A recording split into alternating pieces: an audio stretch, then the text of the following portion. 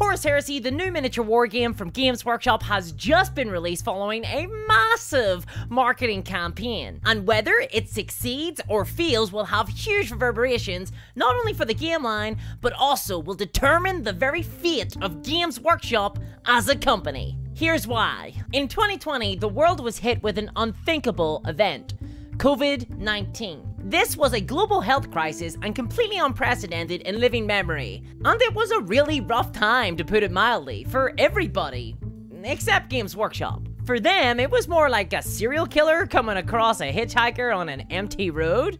Sure, they didn't create the situation, but boy, there was gonna be a killing. And a killing there was. See, lots of people get into Warhammer as a kid or a teenager, but then they drop out as they get older and discover alcohol or work. Miniature wargaming eats up a lot of time and money, especially an army level game like Warhammer 40k. But during COVID, the bars were closed, work was furloughed. Everyone was stuck inside and suddenly had a ton more free time and free money. And so what happened? Well, they returned to Warhammer, their teenage beau. And as a result, times were pretty swell over COVID for Games Workshop. It was kind of the golden age for Warhammer. As the earth grew ill, Games Workshop grew strong, like a ghoulish vampire. In fairness, selling miniatures is probably one of the more ethical ways of turning a profit during a pandemic. They weren't exactly scalping toilet paper in those early days. So COVID for Games Workshop was 2 years of absolute crazy profits. Shareholders were f***ing pleased as punch, and none of that kitty stuff either. I'm talking Everclear grade here. And for a while there, you couldn't Google the words Games Workshop without being assaulted by tons of mainstream press outlets telling you how much sales had surged, how it was the best year ever for Games Workshop. And that's good, right? That's good for Games Workshop. Well, what happens when you make more money than ever before in a single year as a public company? Well, the next year, you're gonna have to make even more money. This is the big downside of being a public company. You have shareholders, and shareholders expect growth. No matter the context, no matter the reasons, like the Tyranids or the Onceler. They want more. They just want growth, no matter the cost. There are no excuses that can be made. So therefore, Kevin Roundtree and the rest of the old GW executives have a bit of a problem. They need to grow Games Workshop's profits to more than it was during COVID.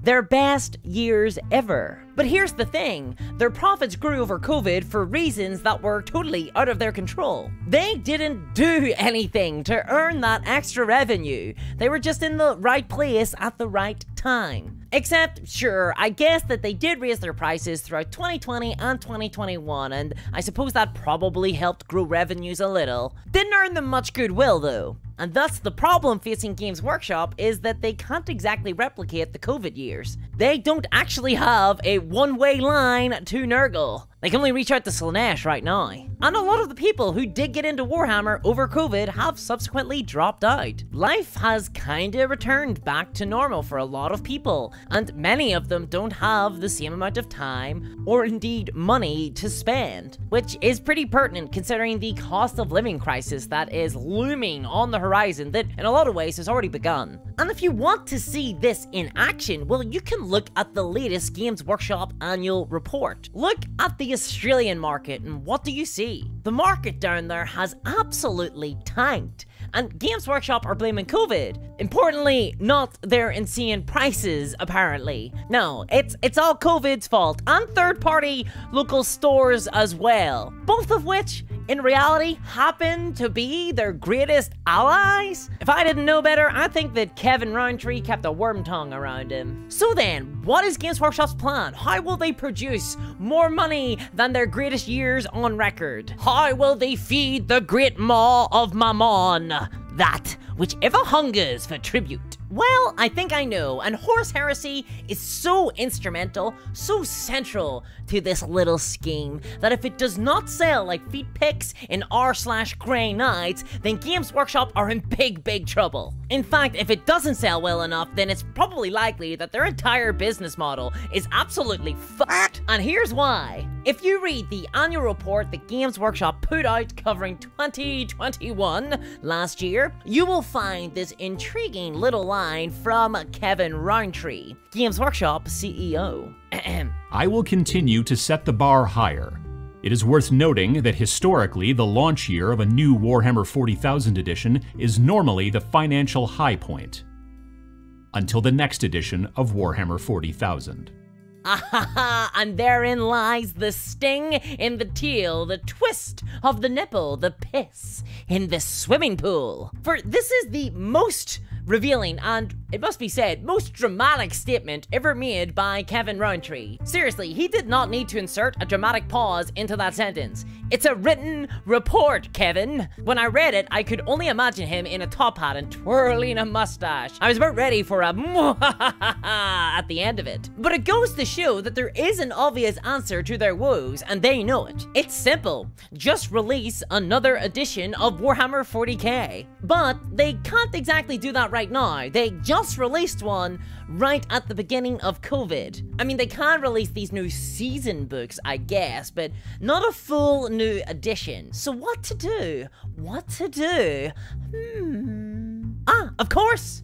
Just release a new game. And in walks Horus Heresy, this year's new release. And Games Workshop have swung a ton of weight behind this. They're really going for the fences with this one. We had a massive influencer campaign, tons of community posts. The website has been decked out in Horus Heresy content, and local game stores have been absolutely inundated with more Age of Darkness starter boxes. And there it sits, proudly eased upon the billboard of the Games Workshop website, set between Warhammer 40k and...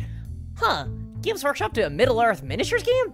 Since when? And so, it is their plan that through Horus Heresy, Games Workshop will be able to reach a, quote, financial high point this year. And then next year, it will be a new edition of Warhammer 40k to make them an unprecedented amount of cash. And then the year after that, it will be Age of Sigmar, and then the year after that, it will be Warhammer the Old World. And then the year after that, it will be Horus Heresy, a 3rd edition. And then the year after that, it will be back to Warhammer 40k, and then the year after that, it will be back again to Age of Sigmar, and again, and over, and over, and more, and forever, and ever, and ever, and ever. And there will be no year where there is not some mainline game being pushed into your sweaty, clammy, null oil-stained hands as your dopamine-addicted, hype-addled brain desperately seeks out the next mainline product from Games Workshop for just one more hit, just one more time, hoping that this time maybe I can finally grasp it. That nostalgic moment, that little bit of youthful exuberance, that first smell of Citadel paint pot. I looked in the mirror the other day. I don't even recognize myself anymore. I got old.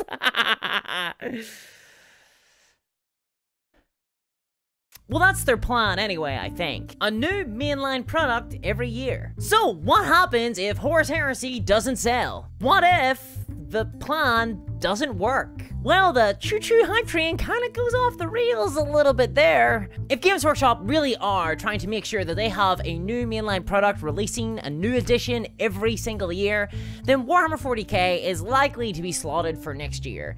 And sure, it might sell. It's Warhammer 40k. It's kind of like the Titanic. Unsinkable until it's not. But will Age of Sigmar sell the year after that? If Horus Heresy fails, does that put Warhammer the Old World in jeopardy? Will we see much support for Horus Heresy in future if the Age of Darkness starter box is a non-starter? And importantly, will we see the shareholders cry out for a sacrifice to their dark master and hope for greener pastures in future? Wouldn't be the first time that a CEO has been given the axe for a bad move. Because make no mistake, one of the worst possible things to happen to any public company is to have a blip. A quick spurt of unsustainable growth, a single year of unrepeatable profit. Because with investment capitalism, the returns have always got to be greater than the year before. Always a little sweeter. So it could be the case that as much as COVID was really good for Games Workshop for the 2 years that it occurred, it could ultimately be the death of Games Workshop. Stock price goes up real high, looks good, but that just gives it a lot more room to fall. And when stock price is falling badly, investors start to pull out, executives begin to aggressively monetize in order to try and eke out more profit from an ever-dwindling user base, and the company can just spiral into the gutter. And for Games Workshop, we're already seeing the share price drop like a rock, and as we enter a recession, I don't see that getting any better. But maybe Games Workshop's gambit will work. Maybe it won't. Personally, I'm not sure that Horus Heresy will be able to quite deliver on what Games Workshop needed to do. I just don't think that it'll make the sales that it needs to. And that's not to say that I think the game will fail in any sense. I think that the Horus Heresy community will grow, and I think that it will probably be a relatively fun game. But I'm not sure if Horus Heresy will perform well enough to satisfy the demands and needs of hungry shareholders. When I say that Horus Heresy has to succeed, what I'm saying is that it needs to sell absolute gangbusters. And it has to produce profits well in excess of last year. And I think that's going to be pretty tough. Just looking at the game right now, the price point for entrance is extremely high, and customers of Games Workshop products have been increasingly showing an unwillingness to spend tons and tons of money, as evidenced by the falling revenue in Games Workshop's latest annual report. And as much as Warhammer customers are generally conceived of by investors as sticky, i.e. they are addicted to the plastic crack, even they have their limits. And if the prices do go up, they will spend less. And Games Workshop have really been testing the waters lately. What have been the price point of the latest couple of releases, if not an attempt to see how far GW can push the average consumer? But I still think it remains to be seen just how elastic miniature consumer spending is. And I'm not too sure how many $300 box sets that this marketplace can sustain. And yes, before you type it up in the comments, I'm aware the Games Workshop have been likely planning to push Horus Heresy as a mainline game for a couple of years now. But I suspect that the scope of this launch has expanded massively since COVID created the need for increasingly excessive profit and revenue growth. Originally, Horus Heresy might have been intended to be a release akin to the re-release of Necromunda in 2017. Not like another version of Warhammer 40k. But here we are now, staring at a $300 starter box and a roadmap filled with monthly releases. The game is now available to buy, and we'll see how well it sells in due time. And for Kevin Roundtree's sake, I guess, it has to sell pretty fucking well. And if you want to hear my analysis of that latest annual report, check out my video here. And as always, a huge thank you to Steven Jackson, Earthwormia, and Sonic Bread. I couldn't do this without you guys. And of course, a huge thank you to all of my patrons. Your support is invaluable. And if you want to help support the channel, why not check out my Patreon at patreon.com/discoursminiatures. And I'll catch you there. You get access to all sorts of exclusive things and early access to videos and ad-free content, things like that. And even maybe in the future, some Vermintide 2 games. And as always, I'll catch you all next time. Bye-bye!